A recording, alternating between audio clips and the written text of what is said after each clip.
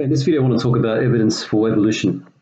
Now, direct evidence for evolution comes from paleontology, as I've talked about before. That's the study of fossils. Okay, paleontology.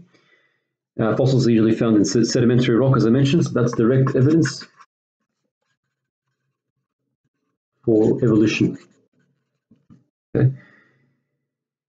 How does it show this? Well, basically, here we go.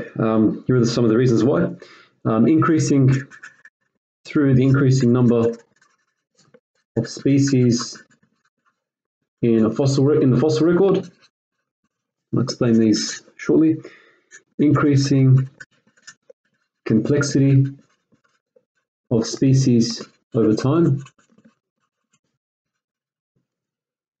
and also aquatic to terrestrial,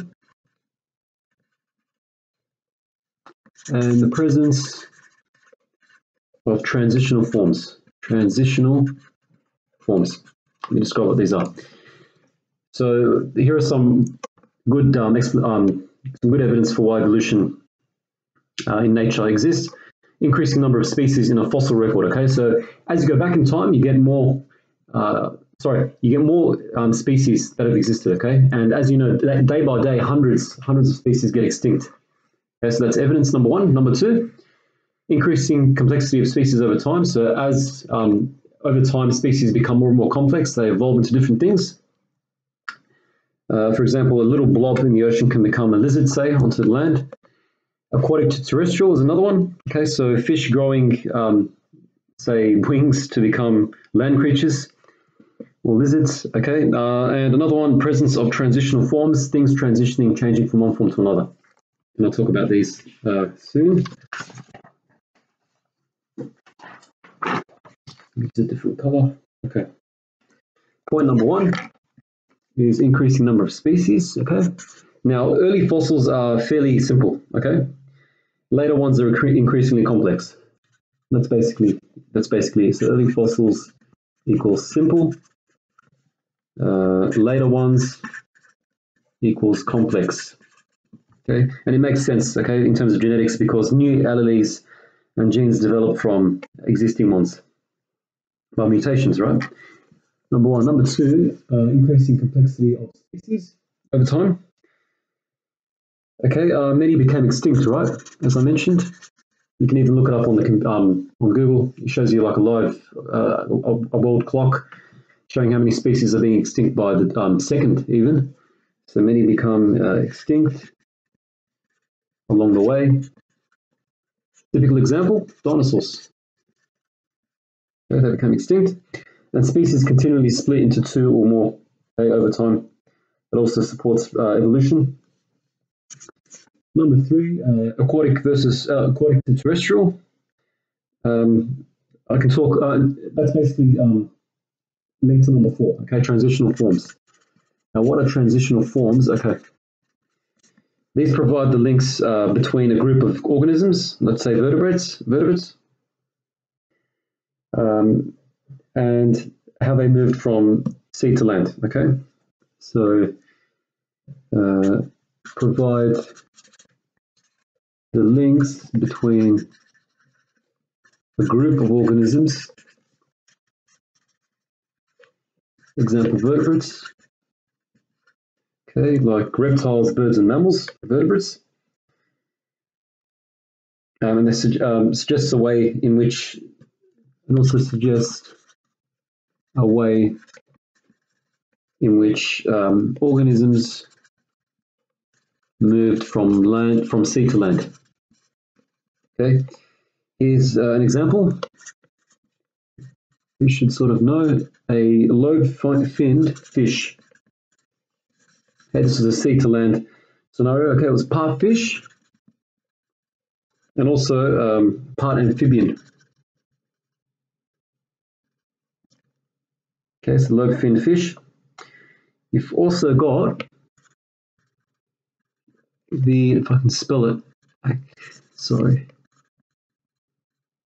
Archaeopteryx.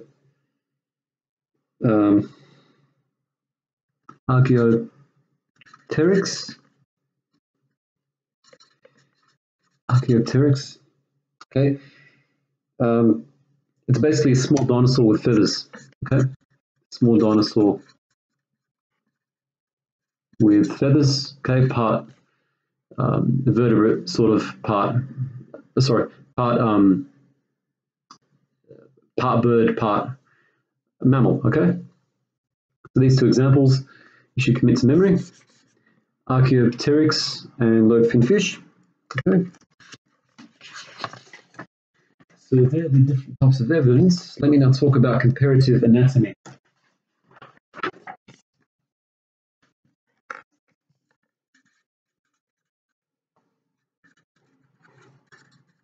Okay, and I think straight away you might know what this is referring to. Okay, it compares the structure of organisms, their anatomy, okay, their body parts of both living species and fossils. Okay, so it compares structures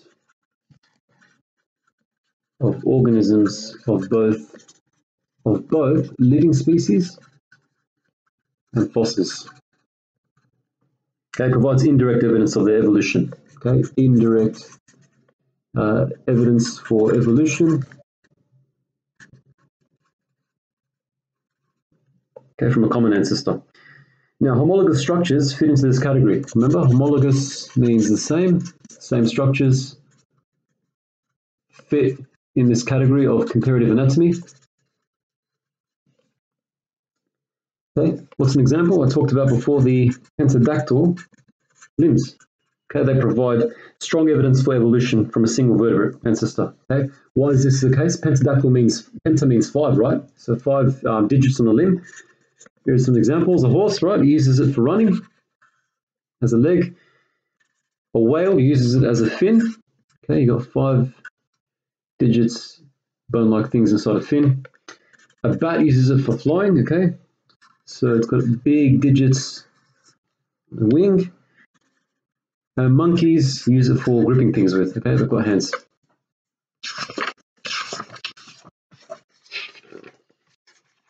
Let me now talk about biogeography as evidence for evolution. Okay, it's basically the study of the geographic distribution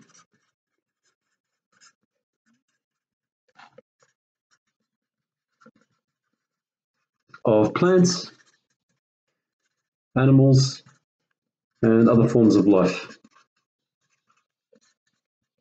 Okay, bio, life, geography, geography. Okay, locations. Okay, here's an example. We should commit to memory. The distribution of Glossopteris. Okay, this is actually a species of waratah. Waratahs, as you know, they're common to Australia. Okay, they're basically pink, reddish, really bright pink shrubs. Okay, and that's it's basically the New South Wales state emblem. Okay, so if you look at your parents' driver's license, or if you have a driver's license, you'll be able to see it there, like mine. So the distribution of Glossopteris on isolated islands, they support the proposed method of evolution by natural selection. Okay, evolution from a common ancestor.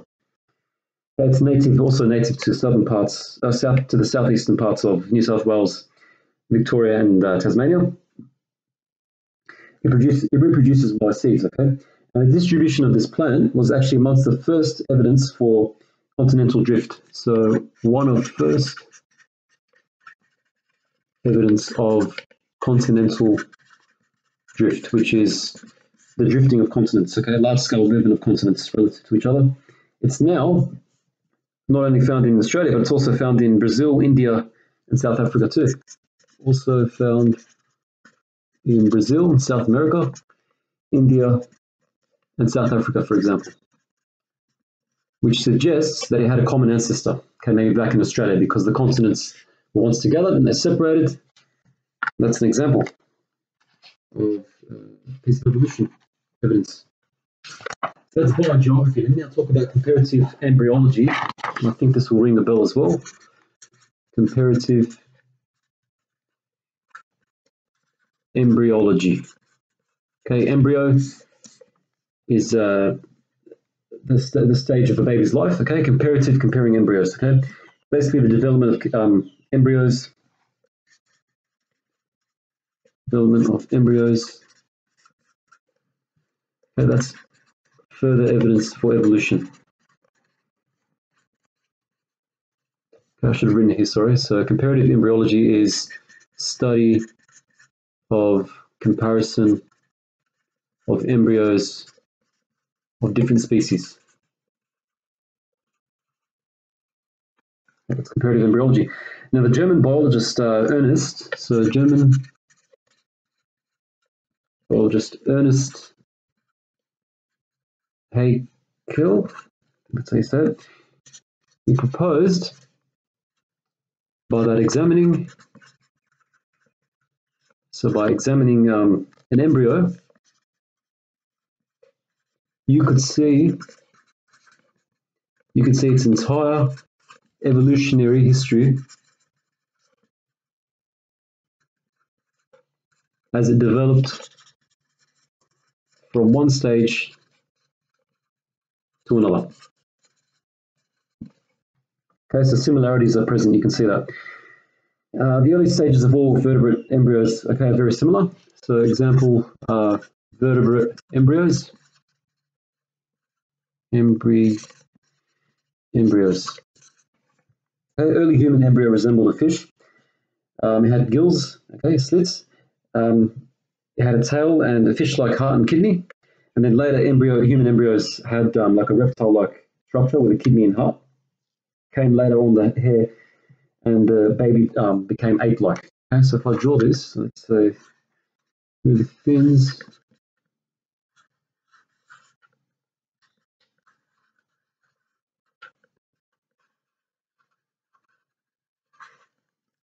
Okay, so it supports the common ancestor theory for evolution. Okay, so fish-like here with gills, a tail, okay, as well, and fish-like heart and kidney. Then it became reptile-like.